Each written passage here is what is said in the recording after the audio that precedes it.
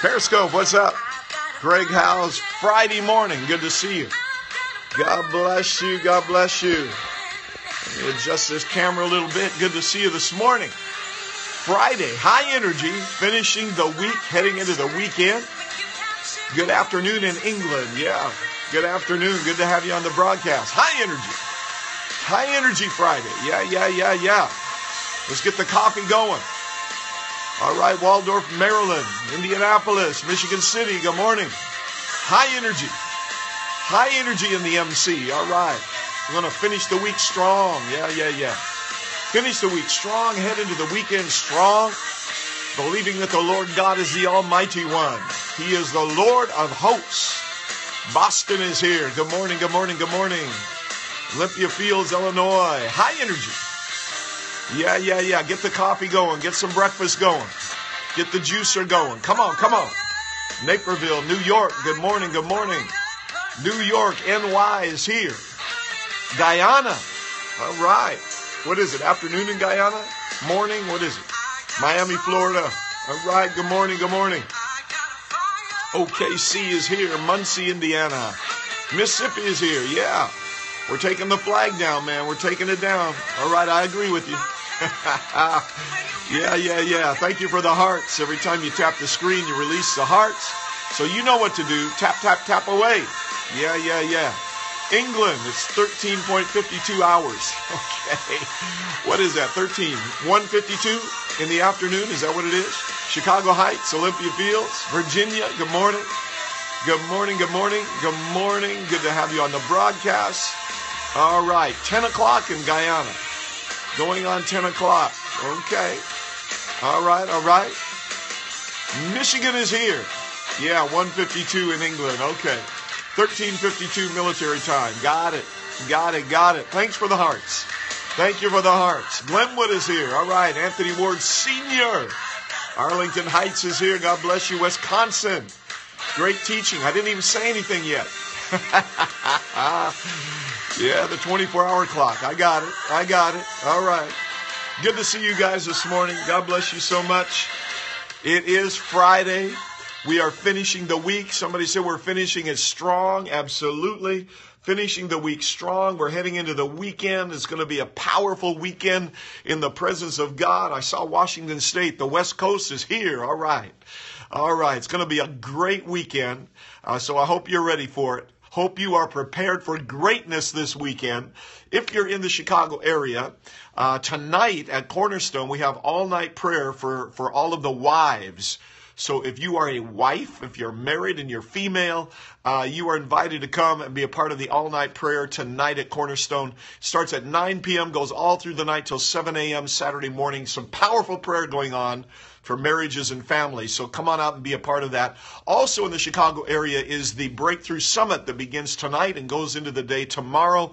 Dan Johnson is the host of that. It's going to be at Prayer and Faith Outreach Ministries on 103rd Street with Bishop William Hudson. And Cindy Trim is going to be there, as well as some others. It's going to be a powerful time for business people, entrepreneurs, those of you that are wanting to launch forward financially. Going to be a great time, the Breakthrough Summit tonight and tomorrow. And then also tomorrow morning, for those of you here, the regulars on the broadcast, and I want you to invite some people to come on with you. Tomorrow morning is Second Saturday Leaderscope, March the 12th at 8 a.m. Central Standard Time. We're going to launch into our Second Saturday Leaderscope, an extended teaching, 45-minute teaching for leadership people. And that will start at 8 a.m. Central Standard Time. We should be finished by 8:45 Central Standard Time. So I hope that you will come on and join me tomorrow morning. Later on today, I will have a handout up on my website, greghowes.com, and also on my Facebook wall under the notes section. So you can look for that handout in those two places and utilize that for the broadcast tomorrow. And hopefully that will help you moving forward, okay? All right, we're ready for it. Tomorrow's going to be a great time. And then don't forget to get into your local church this Sunday. It's going to be a powerful Sunday in the presence of God in the house of the Lord. God has chosen Mount Zion, and we're going to be in Mount Zion this Sunday. It's going to be awesome. Hallelujah. Yesterday, I started talking to you about congruence. personal congruence, and I was talking to you about our necessity to develop ourselves, to develop our internal foundation, to develop how we function in our own personal identity. And some of the key scriptures I gave you were found in Ephesians chapter 4 and verse 23, where the Bible says that we're to be renewed in the spirit of our mind.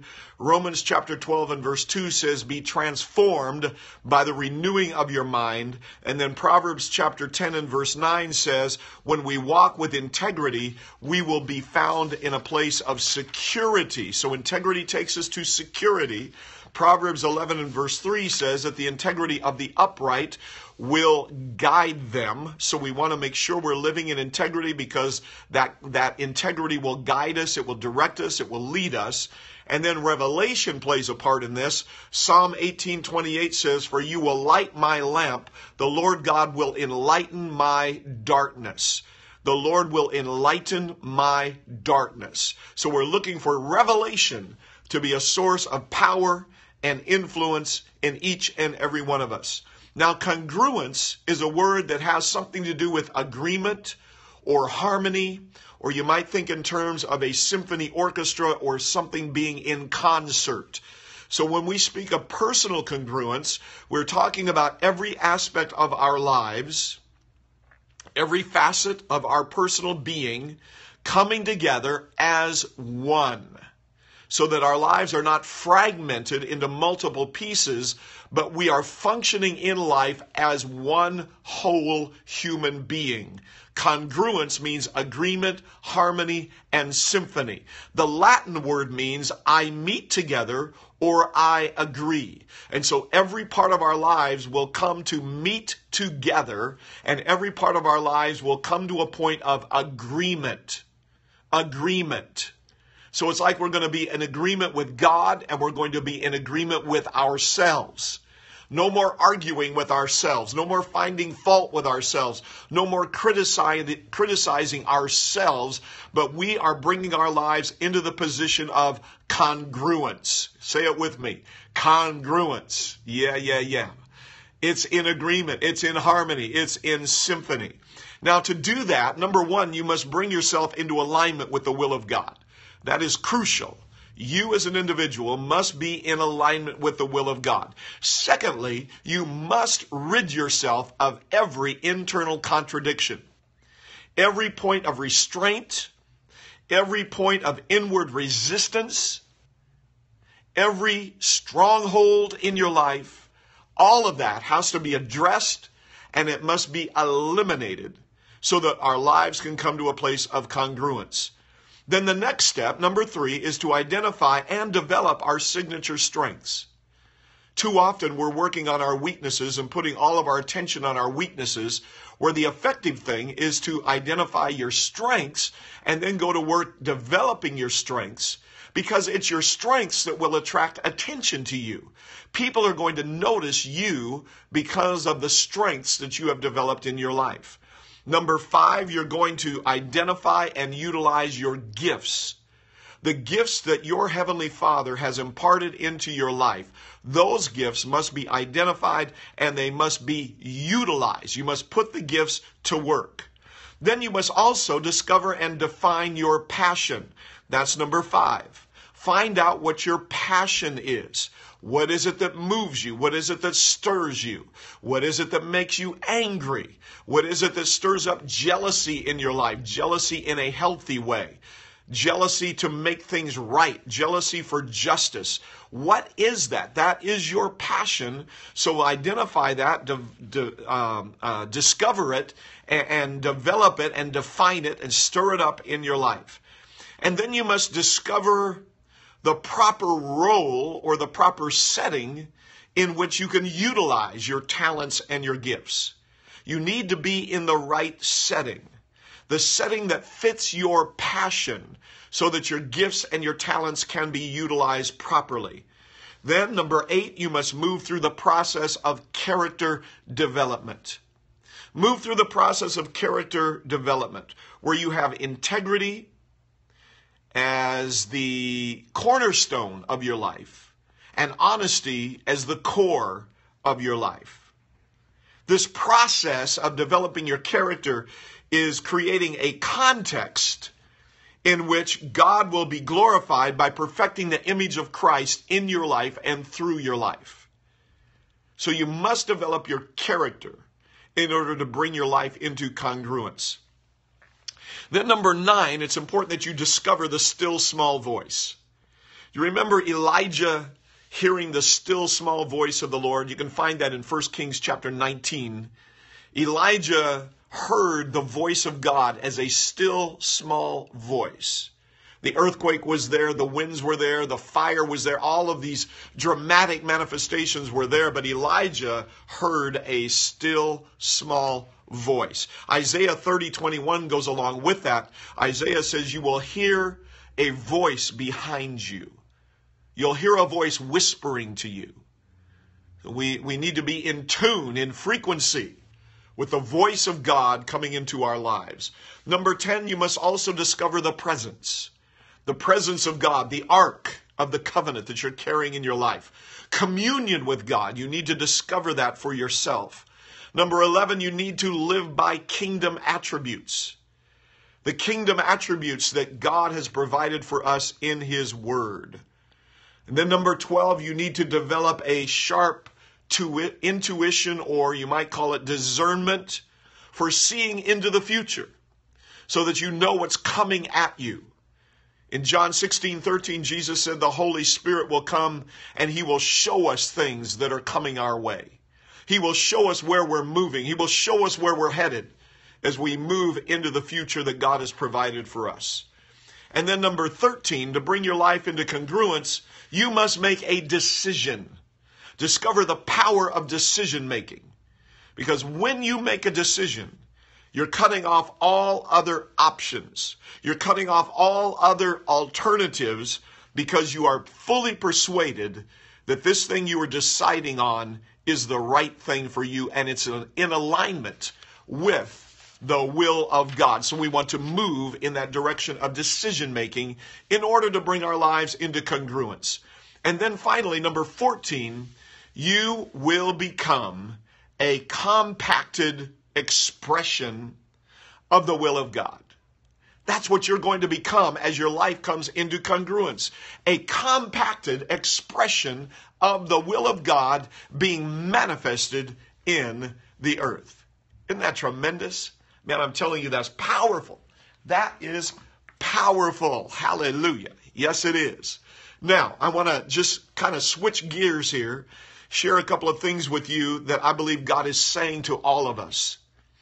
And one of those things that God is saying to us is that this is the time where He's releasing the new wine. And so we must be in position to receive the new wine that's coming into our lives. That means there's going to be a bubbling up in us. The fermentation process is moving in us. There's an expanding of the move of God in our lives and in our churches. Fermentation is happening. It is a time of a jubilee celebration. The joy of the Lord is our strength, and we rejoice in Him in the new wine. And this is also a time for fresh oil. Psalm 92:10 says, anoint me with fresh oil. So we want that fresh oil, that fresh anointing to be mighty on our lives. It's that anointing oil of Psalm 133 that begins on the head of Aaron. It runs down his beard, the place of maturity, and it runs down to the rest of the garments on his body. So the anointing, this fresh oil, begins at the head. It begins in leadership. And then it moves down through the leadership team, through the beard. And then the oil comes down on the garment, which is the rest of the house of the Lord, the body of saints that are gathering together. We need that fresh oil flowing in us and through us, so that an issue with a woman of blood has to come, and all she needs to do is touch the hem of the garment. If she touches the hem of the garment, watch it now, she gets the same intensity of anointing as she would if she was touching the head. Because the same anointing on the head is on the beard and it's on the garment. Oh, hallelujah. And then thirdly, there is unique water for us. the unique water that God is releasing from heaven. So our cry is, let the river come down. Let the river of God come down from heaven to affect us here on the earth. So this unique water is a place for splashing and refreshing, jumping up and down and playing, frolicking, if you will. Playing in the joy of our God, in the refreshment of our God. It is a place of awakening, like somebody splashing cold water in your face. It's waking you up. That's what this unique water is doing. It is bringing us to a place of awakening. Now, those of you that are prophets and intercessors, it's crucial for you to rise up in this time.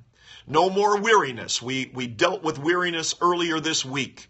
So the prophets are not going to be stuck in weariness. The intercessors are no longer going to be captured in weariness, but we're going to move with the strength of our God, with this anointing that is coming upon us for this season right now. Fresh oil is upon the prophets. Fresh oil is upon the intercessors. And so we need intercessors and prophets who will be intersecting with each other, so that we will have prophets who are praying, and we will have intercessors who are acting prophetically. It's going to be a combination of both. The prophets are praying, the intercessors are moving prophetically, and together, prophets and intercessors are accomplishing some explosive, dynamic things for the kingdom of God. It's the time of breakthrough. It's the time for God to arise and his enemies to be scattered. We are in that time right now. And with all of that, we must be clothed with humility. God says he resists the proud, but he gives grace to the humble. And so in this hour, we must be humbling ourselves.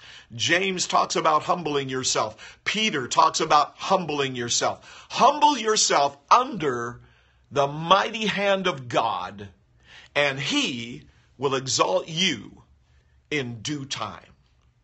Humble yourself.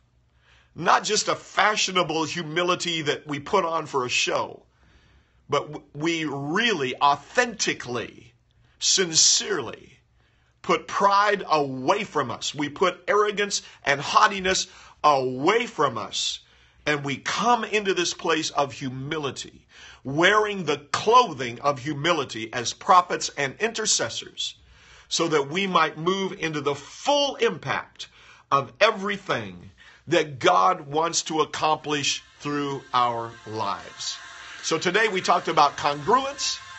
We talked about the new wine. We talked about the fresh oil. We talked about the unique water that God is releasing. I'm encouraging prophets and intercessors today, so we have a full gamut, a full plate of food for us to partake of moving into the weekend. Hallelujah. All right, now don't forget, tomorrow morning is Second Saturday Leaderscope, an extended teaching, 45-minute teaching. We begin at 8 a.m. Central Standard Time. I hope that you'll join with me. Invite some of your friends and followers to come on with me, and we're going to have a great time tomorrow morning, Second Saturday Leaderscope. The handout will be up on my website and on my Facebook page a little bit later today. Greg Howse, HOWSE.com, and Facebook page, Greg Howse, HOWSE. All right? God bless you. Have a great Friday. High energy today. High energy heading into the weekend. It's going to be tremendous. I'm grateful for you. I love you. Thank you so much for being on with me today. I appreciate it. Be strong in the Lord and in the power of his might. God bless you.